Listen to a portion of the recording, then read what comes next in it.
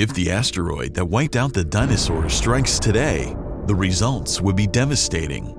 It would produce an explosion billions of times more powerful than all the nuclear weapons on Earth combined.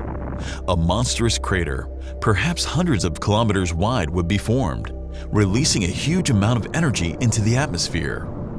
The initial impact would also cause widespread destruction, with tsunamis, earthquakes, and wildfires sweeping across the globe. This would cause a global climate change, with temperatures dropping and the atmosphere becoming filled with dust and smoke. The prolonged darkness, similar to a nuclear winter, would inhibit photosynthesis, thereby triggering the collapse of food chains. Our bright green world would turn dark and grim, and many animals and plants might not survive, just like the dinosaurs.